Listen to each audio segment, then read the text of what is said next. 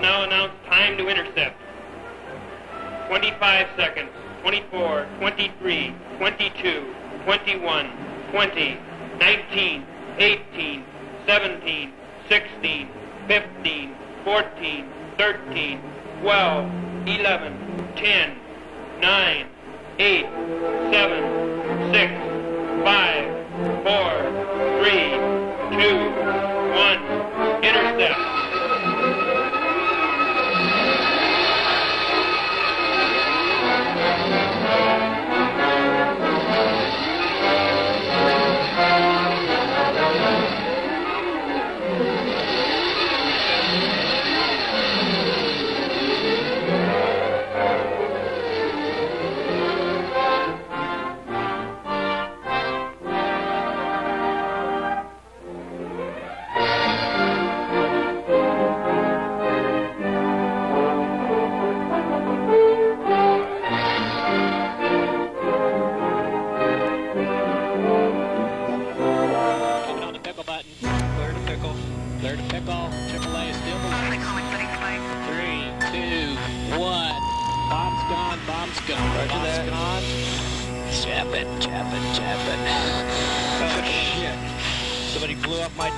Alright, move it.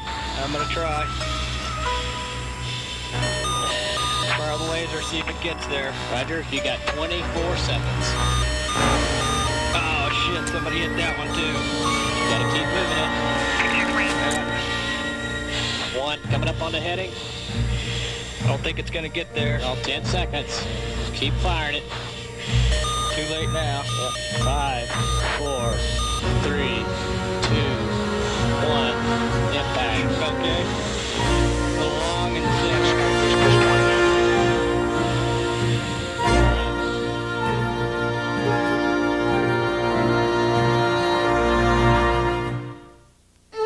On June 26, 1794, 2 months after the French formed the world's first airborne military service, the first military aircraft went into battle. The balloon flew above the Battle of Flers for 10 hours. Its pilot and observer passed information on the Austrians' troop movements, and the French won a resounding victory. The defeated Austrians considered the balloon proof that the French were in league with the devil. It wasn't long before balloons became standard equipment on battlefields. Only 7 days after the outbreak of the Civil War, Confederate troops accused a passing balloonist of being a Yankee spy.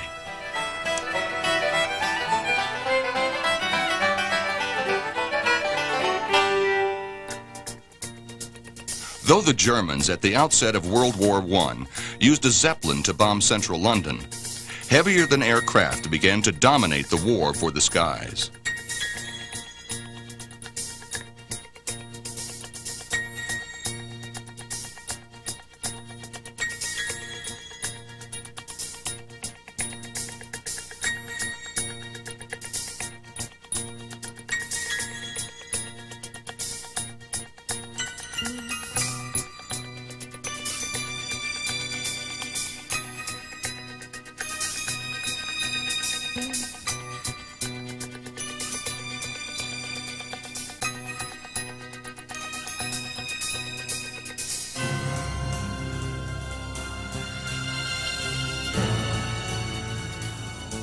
In the battle of biplane versus blimp, the biplane inevitably won.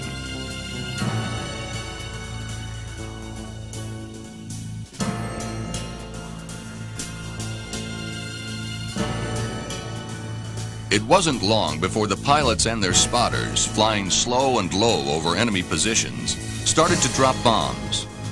The bombs were small, little more than hand grenades at first. They were inaccurate and ineffective. But for the troops on the ground, the bombs meant that the aircraft passing overhead could no longer be ignored. The era of air-to-air combat is born.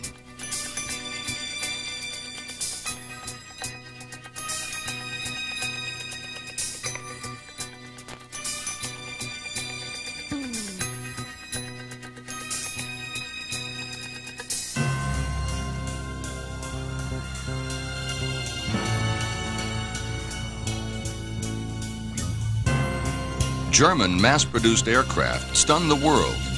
The so-called Fokker Scourge gave the Kaiser almost instant air superiority. The Allies countered Germany's superior numbers with technological innovation. Far from the smart bombs and heat-seeking missiles of the future, the Allies relied on a thin sheath of steel applied to propeller blades. The steel, which deflected bullets fired through the turning aircraft propeller, meant that the pilot no longer had to steer the plane one way while shooting another. The Germans countered with an invention of their own, a device that actually synchronized the aircraft's machine gun with the turning propeller. The war for air superiority, it seemed, was being fought as much in the factories as it was in the sky.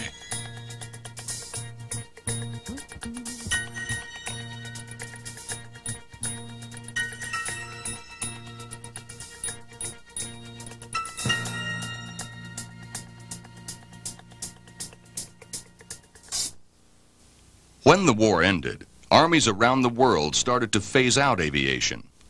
Those in the corridors of power believed that, romantic as the dogfights of World War I may have been, aircraft served little military purpose.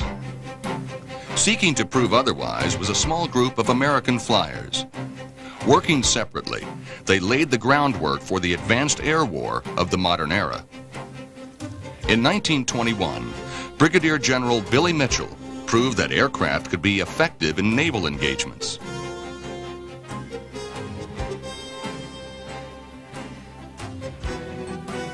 Mitchell and a hastily assembled group of volunteers used phosphorus bombs and armor-smashing concussion weapons to sink 2 obsolete battleships off Langley, Virginia.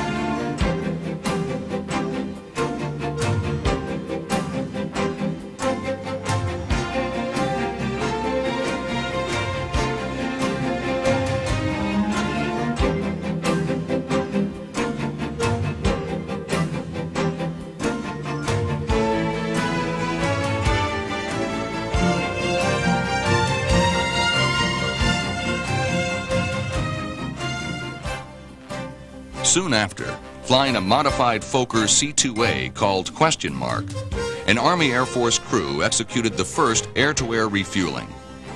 The Question Mark stayed airborne for 150 hours, traveled almost 2,500 miles, and proved that the theoretical range of fighting aircraft was infinity.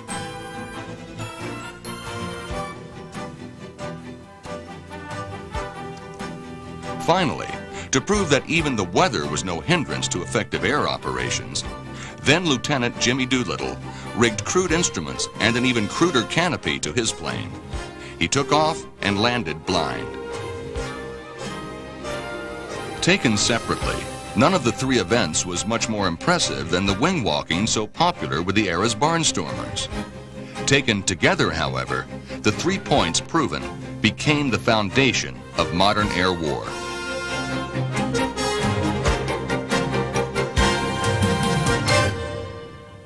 Warfare grew more complicated. Virtually all military crafts began to specialize. It was no longer enough to, in effect, toss a bomb out of an aircraft. Flying was no longer a seat-of-the-pants endeavor. As the needs of the mission sprawled, the previously defined roles in combat splintered. Different types of bombs evolved to attack different kinds of targets. Every advance spurred a countering advance. The Norden bomb sight of World War II allowed accurate targeting from high altitude.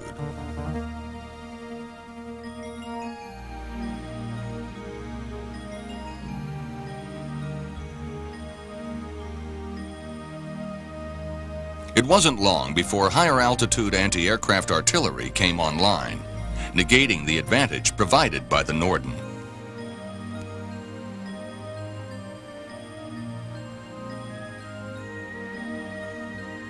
Late in the war, the Allies deployed the first air-to-ground missiles, unguided, rocket-powered explosive devices fired in clusters.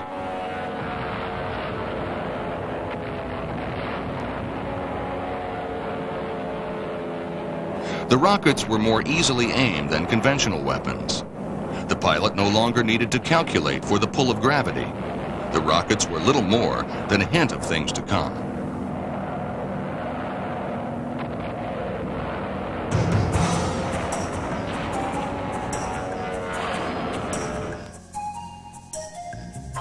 On the other side of the world, the Germans developed what was in effect a cruise missile.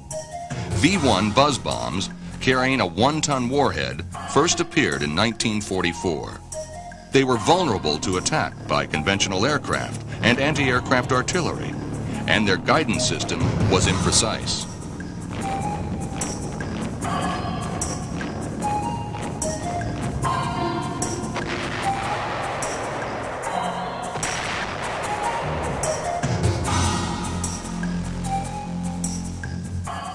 They killed thousands in London and later Antwerp. In the end, the V-1's military effect was no greater than hand grenades tossed out of biplanes. The first true guided weapon was the kamikaze of World War II.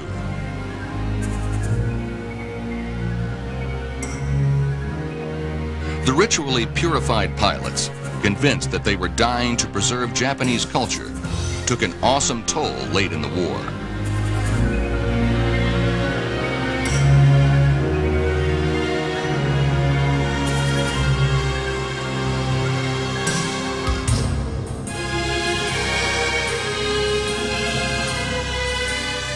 They died for the Emperor, proving in the process the devastating effect of guided weapons.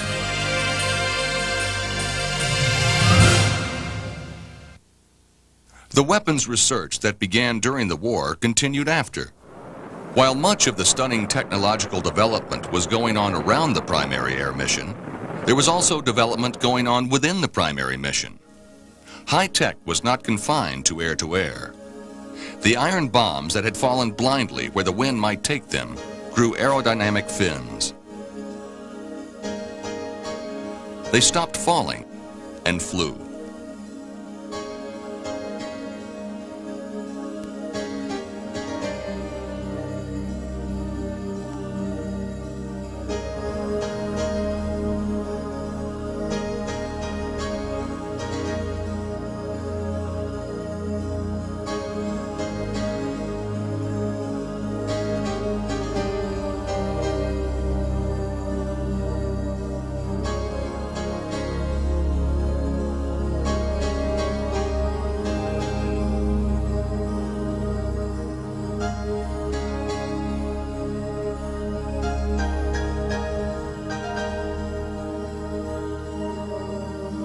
Weapons research and development continued, so that the fighters might better protect both the bombers and the troops on the ground. The Air Force and Navy developed missiles that could actively seek an enemy to destroy.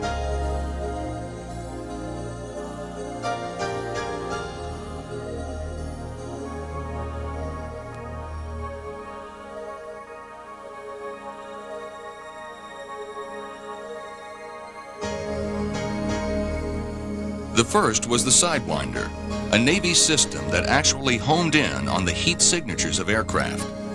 The first 12 tests of Sidewinder failed. The 13th, in 1954, changed the nature of combat.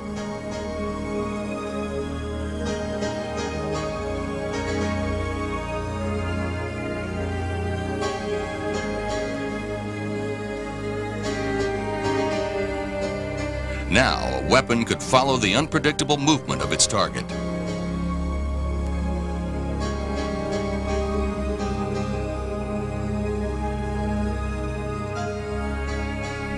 The Sidewinder was so successful that its variants are still in use today. All use basically the same fire control mechanism.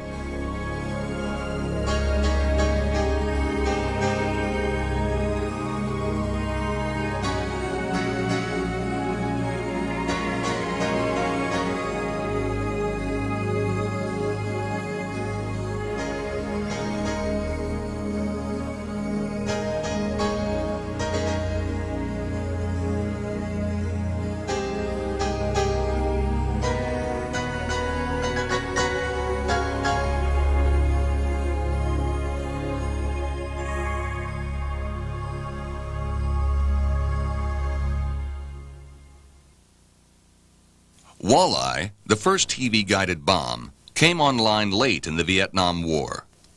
The Walleye allowed a pilot to drop a bomb and then guide it into the target. The accuracy of the weapon changed the mission. No longer was it necessary to fly dozens or even hundreds of planes over a target to get the one effective hit. With the development of smart weapons, a single plane carrying a single weapon could guarantee a successful hit, if the single aircraft could get through.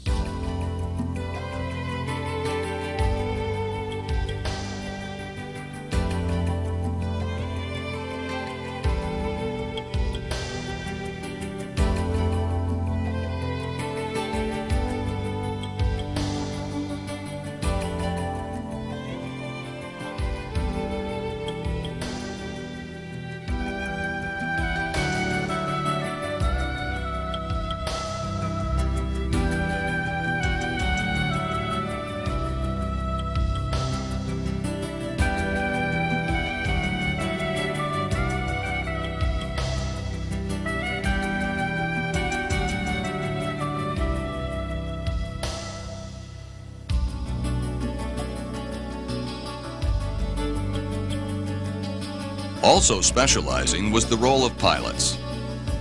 The P designation, as in P-51, P-38, fragmented into the F and A designations, fighters and attackers. Fast planes developed and designed for single roles. Fighters fought air-to-air, protecting bombers and troops. Attackers went air-to-ground.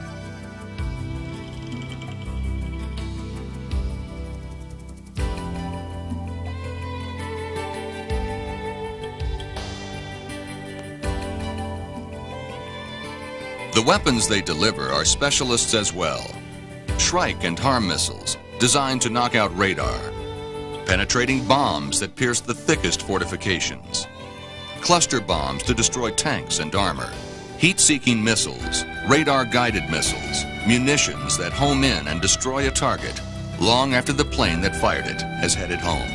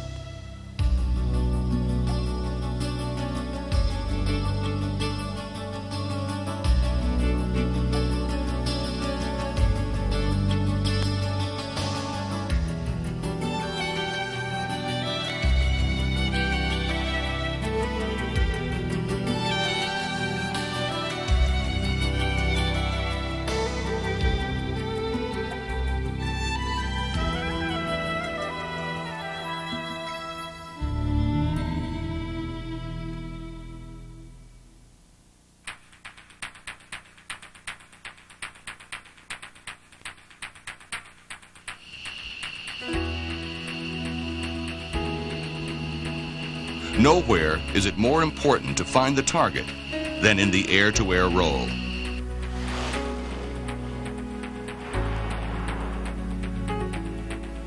Nothing has helped the pilot more than the drones, remotely flown aircraft converted to expendable targets.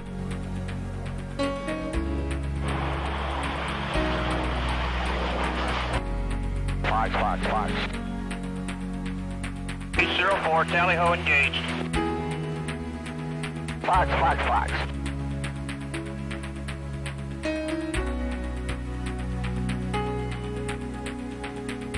304 is arm safe. Knock it off. Brakes off. Good deal. Abort. Abort.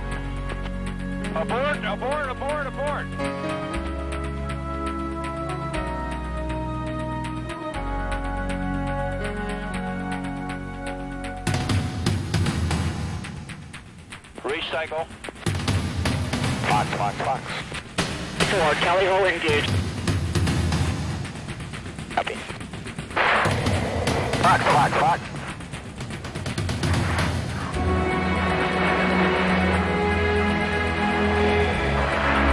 Aces 1 and 2, knock it off. Fox.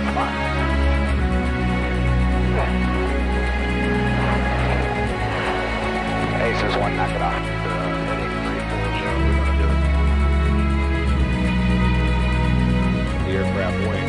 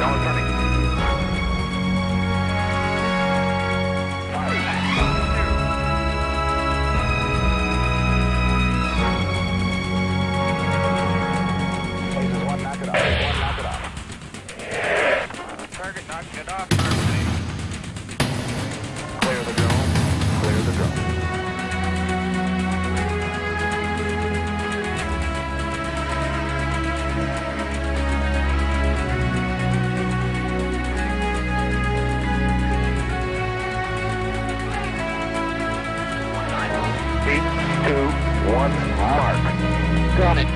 Good secondary.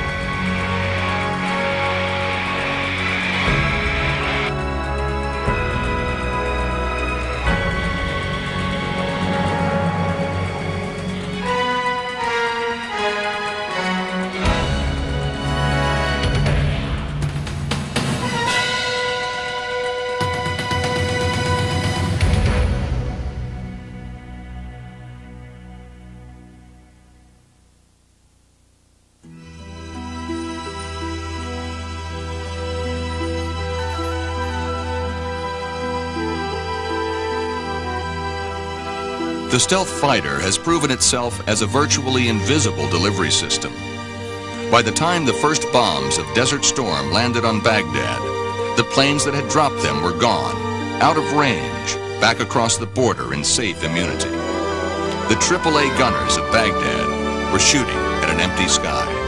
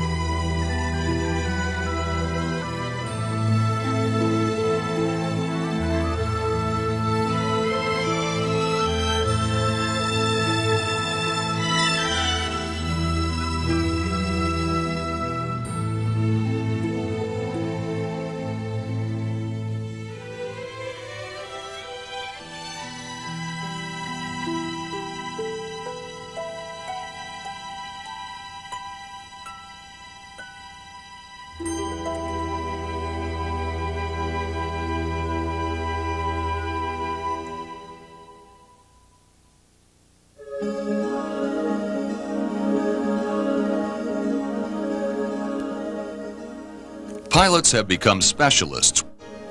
Some point lasers to guide weapons. Others fly electronic warfare craft to jam radar. There are pilots flying CAP, protecting the bomb haulers from air-to-air attack. There are flak suppressors, whose job it is to watch the ground. The dance is choreographed by airborne radar controllers. The players are maintained in flight by tankers hauling hundreds of thousands of pounds of fuel. Each is less without the others. Each has a checklist, pages long, marching them step by step through their mission.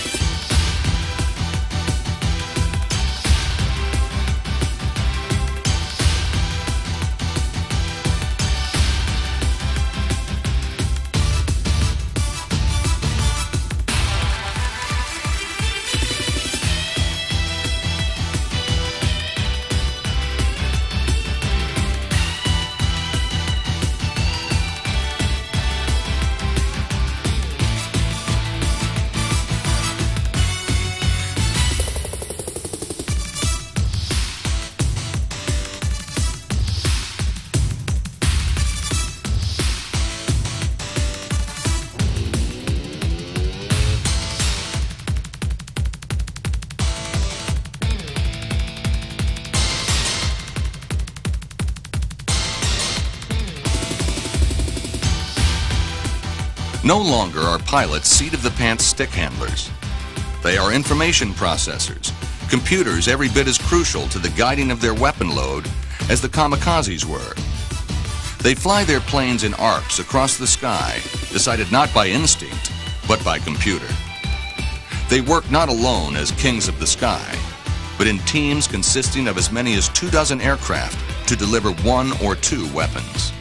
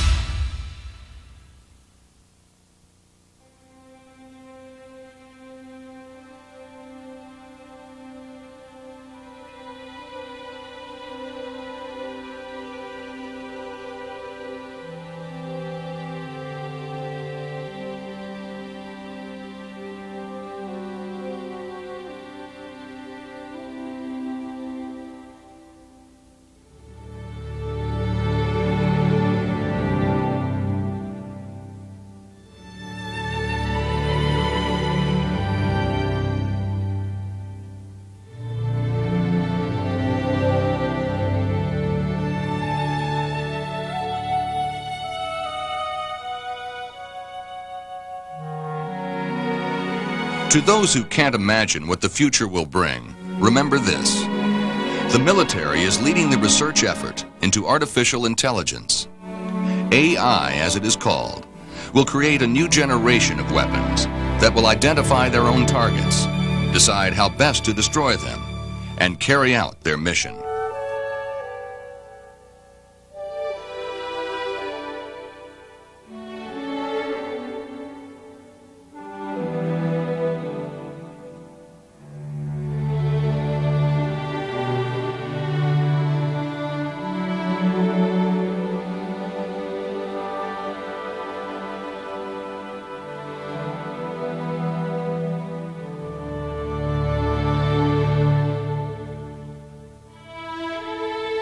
It is not inconceivable in the next 20 years to imagine an airborne battlefield devoid of live participants. Already, dogfights take place over the horizon, with neither combatant aware of the presence of the other, except as a blip on a radar scope.